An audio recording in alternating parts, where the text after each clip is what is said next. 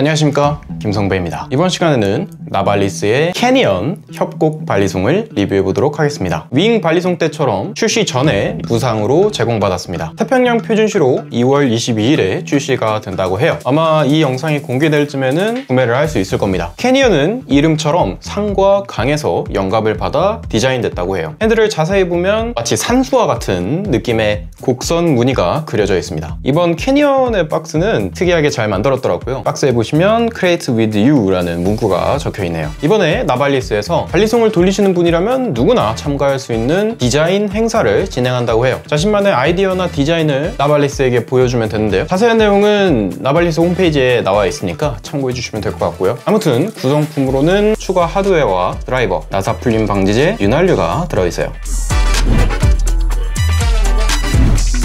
재질은 420 스테인리스 스틸입니다. 길이는 펼쳤을 때 25.7cm, 닫았을 때 14.4cm. 두께는 이 정도 됩니다. 무게는 123g으로 스테인리스 스틸 치고 가벼운 편입니다. 색상은 제가 들고 있는 검은색 그리고 은색이 있어요.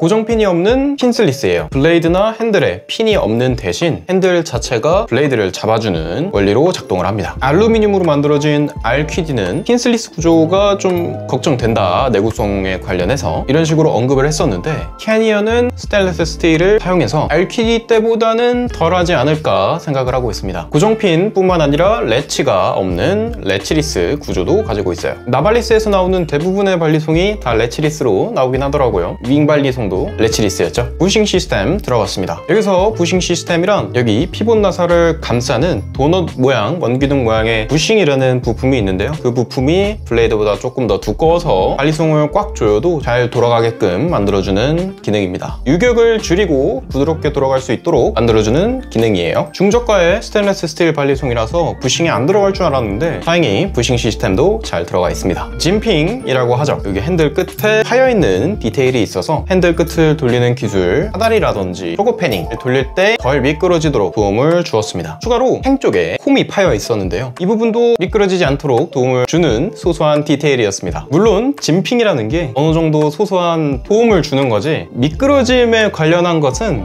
핸들 표면 처리가 가장 중요하다고 봐요. 짐핑은 거기서 좀 더 보조해서 도움을 주는 정도랄까요. 캐니언의 핸들과 블레이드는 비드 블라스트 표면 처리가 되어서 손에 땀이 나도 크게 미끄러지지 않았습니다. 캐니언의 색상과 표면 처리의 질감을 만지는 순간 CCC 발리송 하나가 딱 떠올랐어요. 바로 스톤워시라고 불리는 발리송이에요. 이렇게 놓고 보면 색상도 비슷하고 실제로 만져보면 촉감도 비슷합니다. 그래서 그런지 캐니언을 돌릴 때마다 스톤워시 발리송이 생각이 나더라고요. 캐니언의 질감이 궁금하신 분은 스톤워시를 좀 참고하시면 되겠습니다.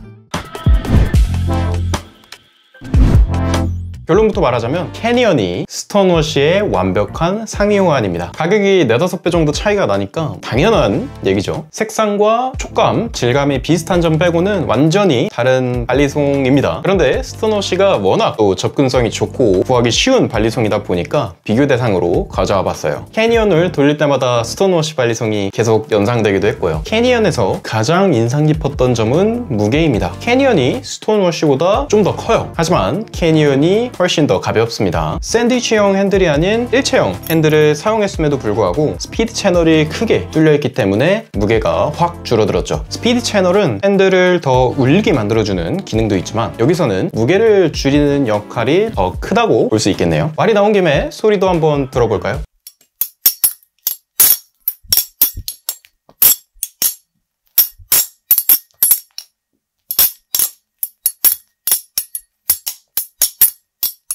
스테인리스 스틸로 만들어진 CCC 발리송 중에서 무게중심이 핸들 쪽으로 간 발리송들이 꽤 많은데요. 캐니언은 스피드 채널이 크게 뚫려 있어서 그런지 비교적 밸런스가 플랫하게 느껴졌습니다. 그리고 나발리스 특유의 둥근 마감 처리가 들어가 있어서 캐니언을 돌릴 때 불편한 점이 크게 없었어요. 칸날 쪽에 툭 튀어나와 있는 이 부분이 핸들 구분을 더 용이하게 만들어 주었습니다. 윙 발리송에 하여있는 핸들 마커처럼 말이죠.